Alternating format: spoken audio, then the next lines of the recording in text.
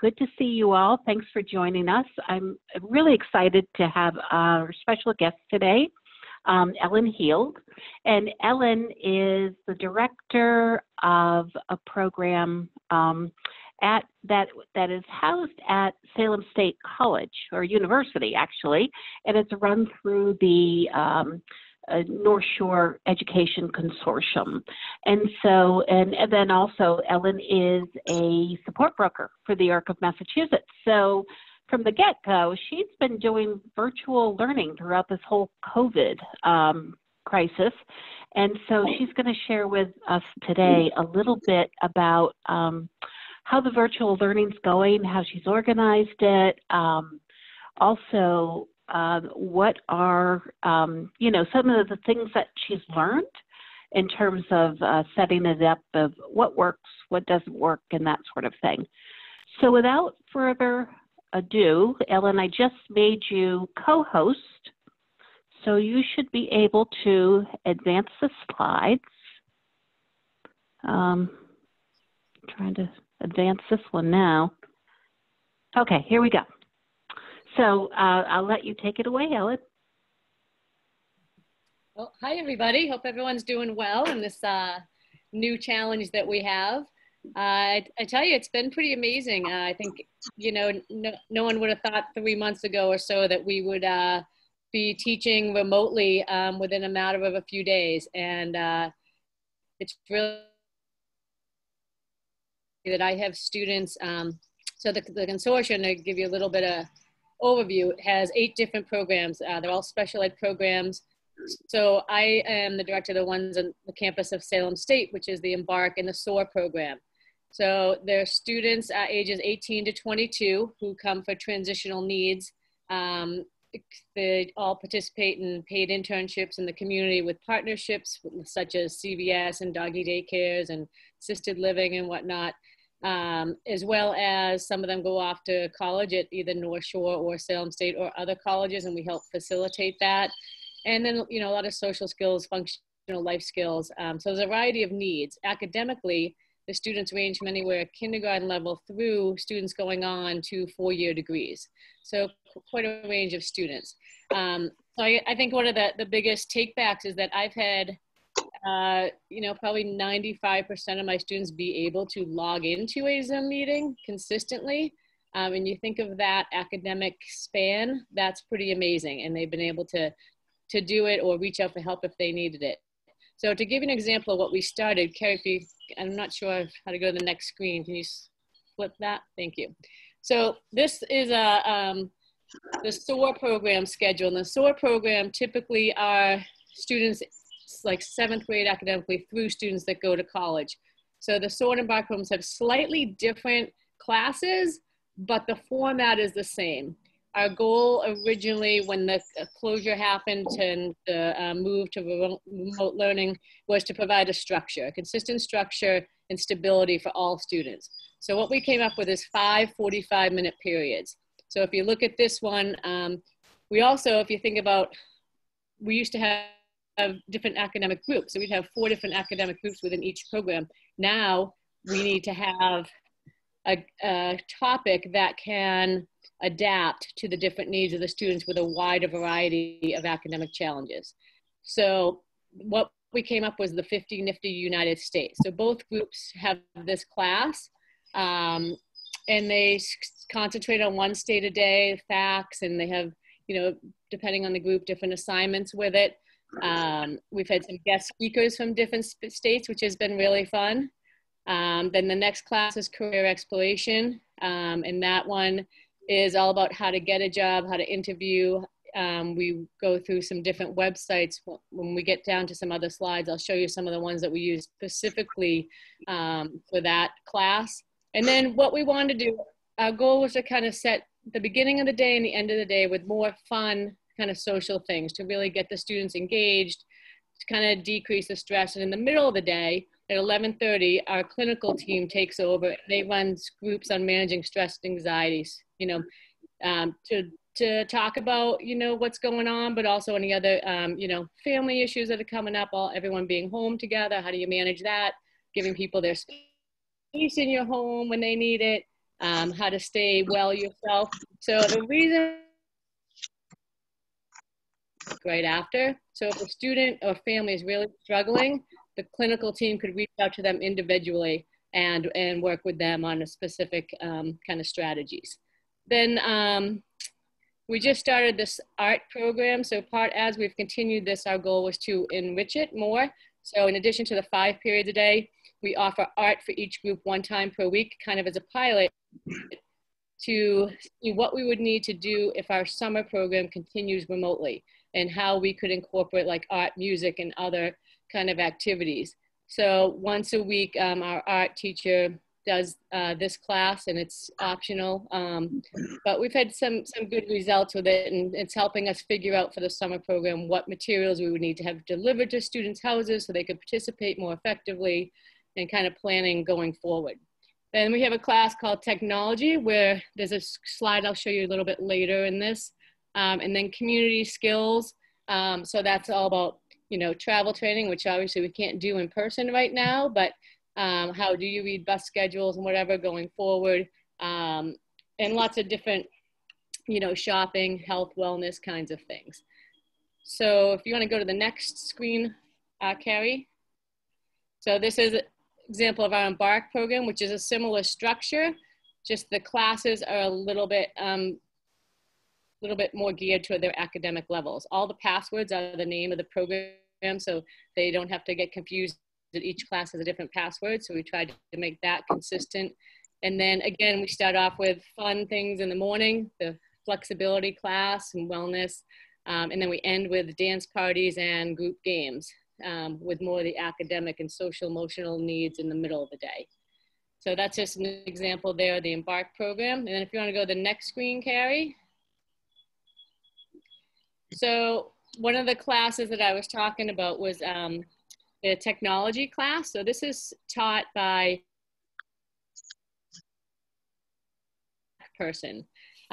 So some of the things that they focus on, and during this time, we really wanted to give families some resources and what kinds of free apps that students could use. So regardless of their 5 class times a day, they could, you know, on weekends or after school hours, log into some of these free apps. So they would go through different apps each day and teach students what each one was about and how to use it.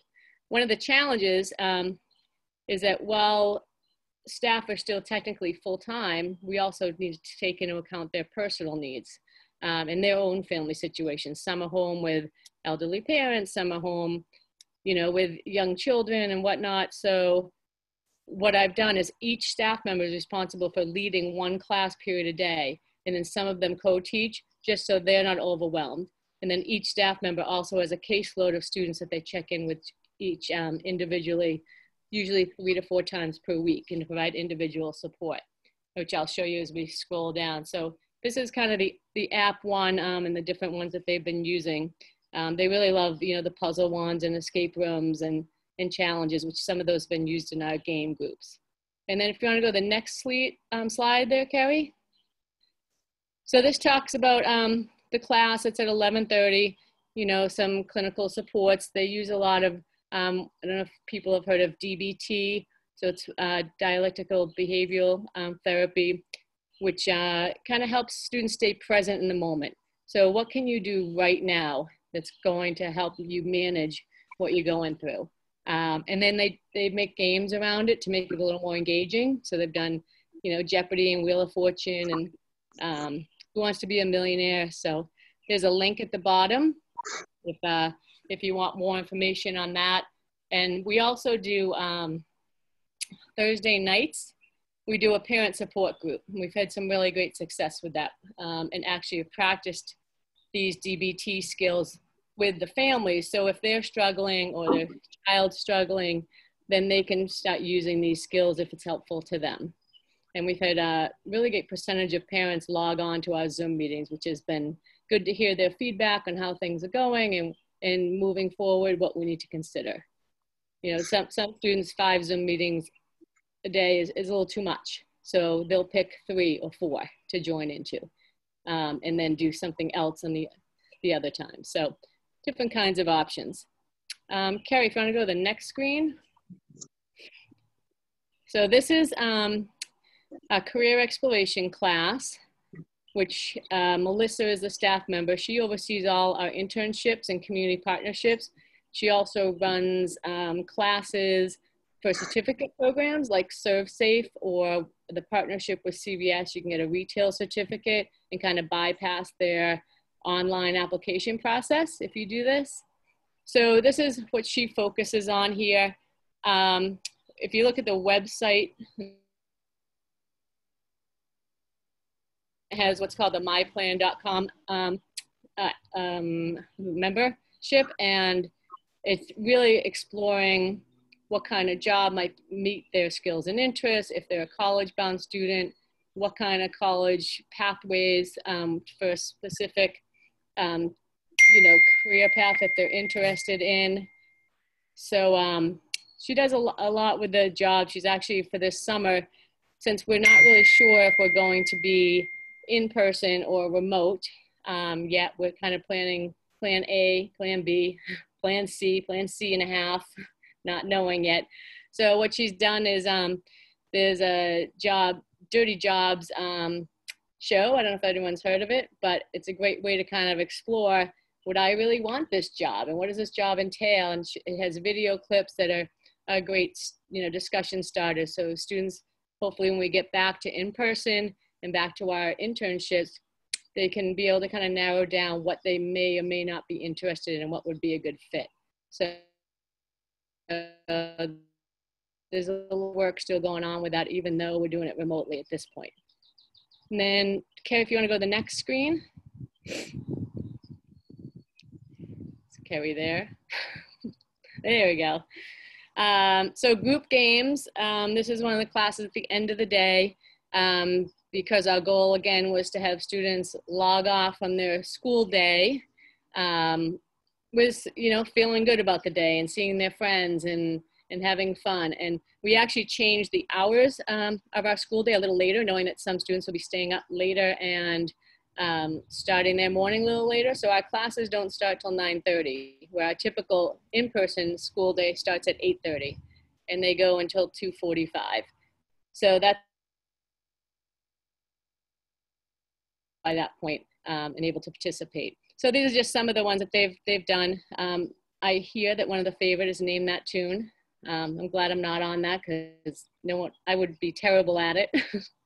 But it's really been one of the popular ones. We've also partnered with some of the adult service agencies like Bridgewell, because they have some Zoom games as well. So some of our students will log on and join those as well. And those are at 3 o'clock in the afternoon. So it helps extend their day a little bit longer if they'd like to.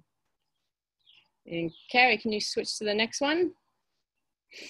Yep, and then this one is, I have a couple staff members that I don't have leading a specific Zoom class. Instead, I have students that need very individualized one-to-one support. And some examples are, I have 3 or 4 that were taking classes at North Shore Community College when North Shore also went to virtual learning. So a staff member would check in and have Zoom meetings with them to go over their course syllabus to make sure they were still on track for to pass the course and what supports they needed. Some of these would last 15-minute check-ins to an hour, doing a writing assignment or a math assignment with a student, and they would meet again the next day until the assignments were done. So this was very individualized based on the students' needs, and it's worked out really well. And the students that we had attending college classes have all passed. One just sent me a message, he got a 95 on his first college class. So that was pretty encouraging considering the challenges they've had this semester. And then some of these websites here, like the bottom one, Ingenuity, we use for kind of a baseline for students to start with either credit recovery. They need like one more math class to get, most of the students have passed all their credit requirements, but occasionally they might need one more class. So we'll use it for that, but also for students who are considering going to college, but not really sure if it's for them. So we'll work with them on an online class through Ingenuity or Coursera, which is on that list as well, to kind of get a baseline. Are they really ready for this? And what would we need to put in for supports to help them be successful? So it's a great kind of starting place.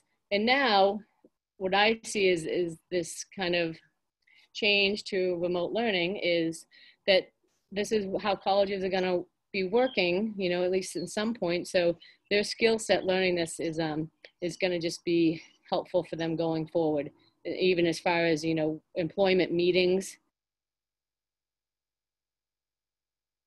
So it's a natural part of their transition, shall we say, which was unexpected. So then, Kerry, if you want to go to the next.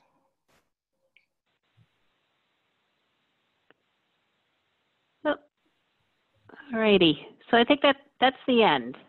That was the last slide. Did you have one more? Oh, I'm sorry. I didn't. Nope. Didn't capture it. Can you share your screen and put it up, or? Oh, no, I didn't have one more. No, yeah. Okay. So, no, wow, I am like so impressed over how comprehensive this is and the length of time. I'm just curious.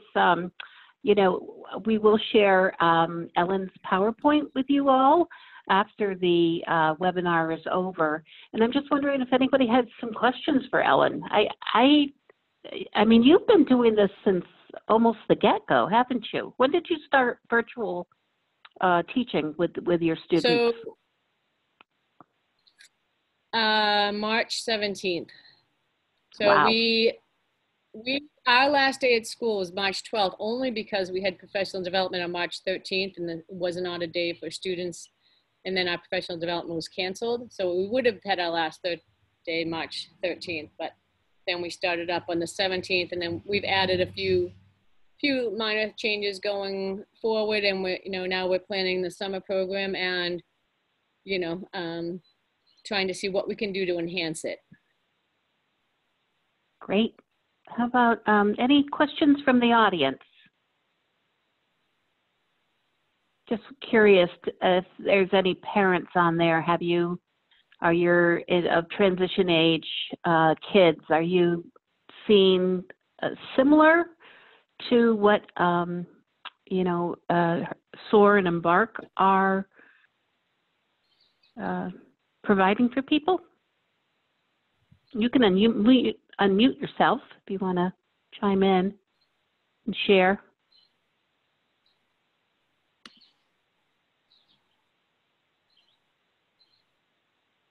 Yeah, what I found interesting, Kerry, is no two school systems that I'm aware of are doing it the same way. And even within the same town, like how elementary is doing, how middle school is doing, how high school is doing it, how their programs are doing it, are entirely different. Interesting. Yeah. No, it was a tall order in a very short time. Mm-hmm. Charlie, did you have a question? I always have a question, Kerry. Can you hear me? Oh yeah. Yeah, okay. We can hear you. I am so impressed. I am thinking not only in terms of training students, but it's going to make them more marketable down the road, because most of us had to play catch up with the Zoom stuff, and having kids do that and feel comfortable with it. It's structured, and it also, I think, in many ways, taps into some of the strengths that you would not have seen without the Zoom stuff. I'm impressed. I'm really impressed. Great job, Ellen. It's great.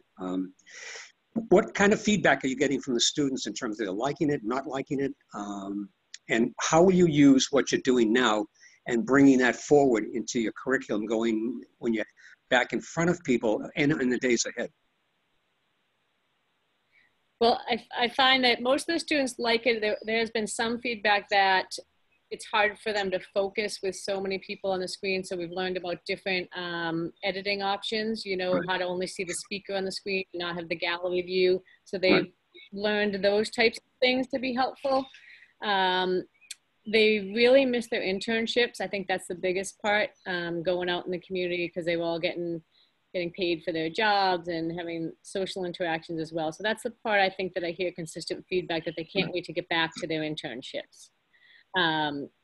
Going forward, I see us using this, if we're in person, we'll be using it to send out homework assignments, things like that.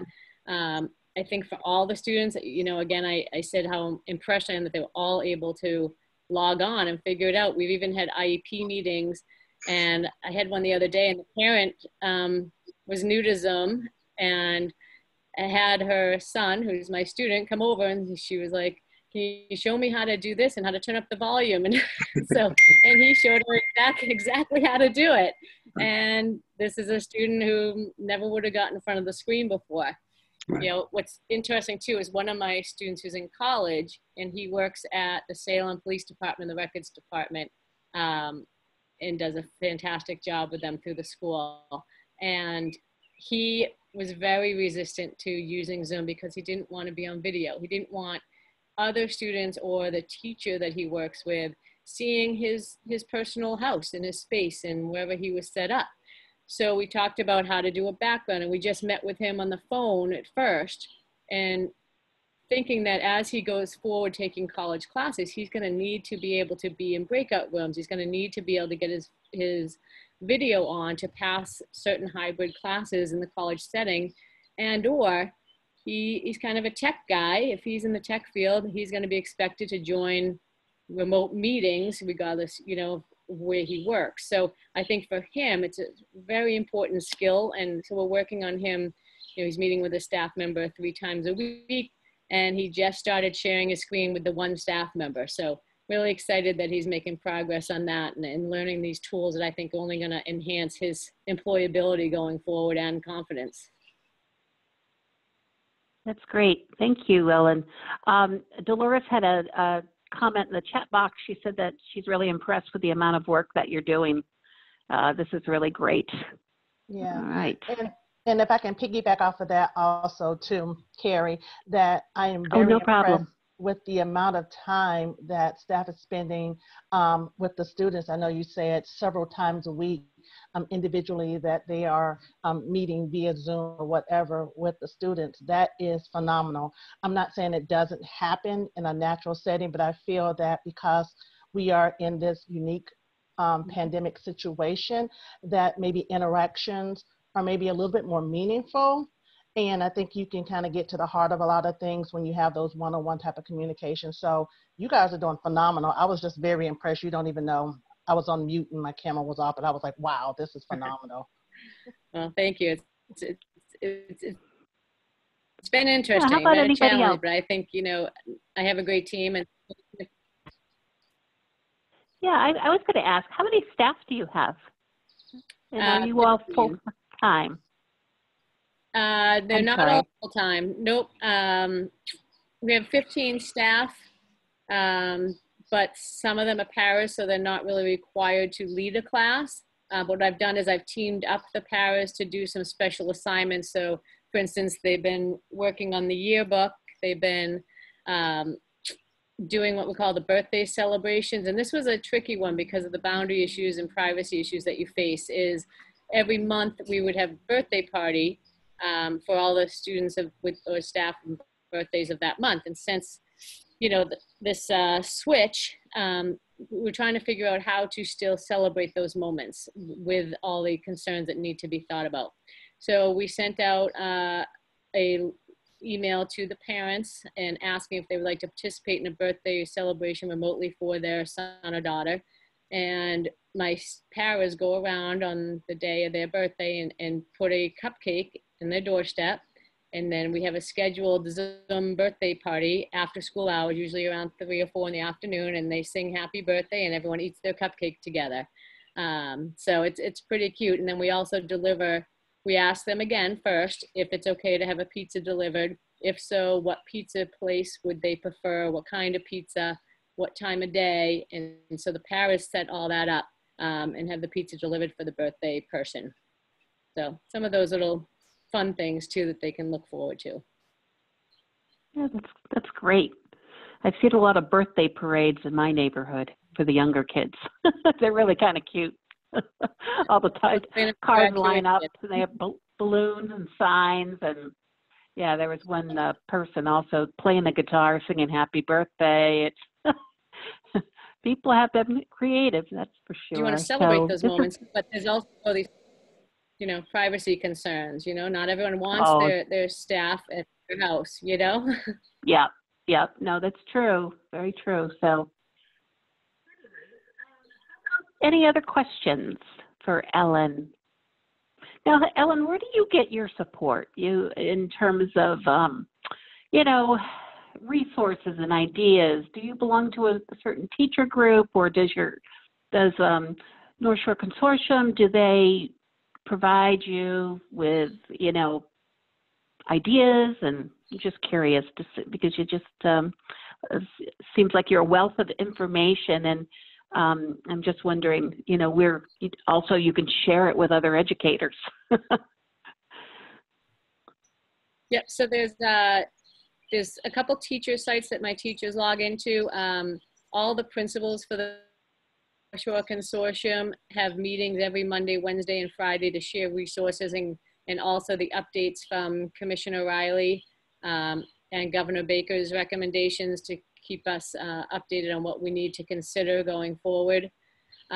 Since our site is on the campus of Salem State, I have meetings with the Salem State administration on, you know, what the college expectations are going to be as far as wearing masks and what's going to be open, what's not going to be open, to make sure that my students are aware. So, for instance, we're going to do a remote graduation on June 12th, but I've invited the students in one at a time to come deliver their graduation speech, and we can videotape it and then put it all together for a ceremony on the 12th, and making sure that they understand that to come on campus, they need to have a mask. They can't bring their entire family. It's a kind of a one-on-one or them with one parent situation, come in to get their graduation picture taken, you know, and have their speech and get their diploma remotely so we can videotape it and then send it out on the 12th for a celebration for all.